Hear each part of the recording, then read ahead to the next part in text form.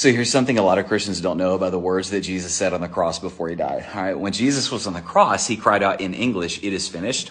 But that was just a translation of a Greek word, Telestai, which was a word that was used in a business context on ancient receipts in the New Testament Bible times to indicate that a literal debt had been paid in full. But check this out. It was also used in a judicial context in court when a particular sentence was fully served. Not like somewhat served or kind of served, like completely, fully, once and for all served. And then the word tetelestai was also used in a military context, meaning that a battle had been won. It was a word of like triumph and victory. So check this out.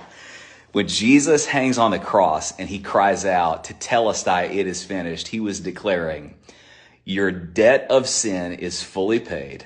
The judgment for your sin has been fully served. And the spiritual war against death, sin, and Satan has been completely won. In Christ, the work of salvation, victory, reconciliation, and new life is fully yours. Ladies and gentlemen, it is finished.